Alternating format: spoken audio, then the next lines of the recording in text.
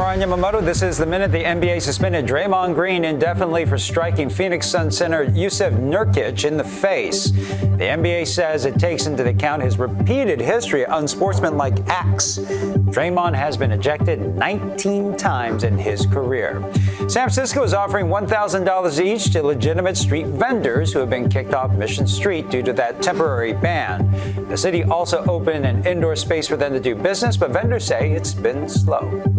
Bay Area air quality managers have drafted a plan to cut emissions in and around Richmond. This comes after a flaring incident at the Chevron refinery and odors at the wastewater treatment plant. The plan includes setting up new rules for vehicle, marine, and rail traffic. The Bay Area's only primetime newscast, 8 and 9 p.m. on the all-new PIX Plus 44 Cable 12. I'm Ryan Yamamoto. This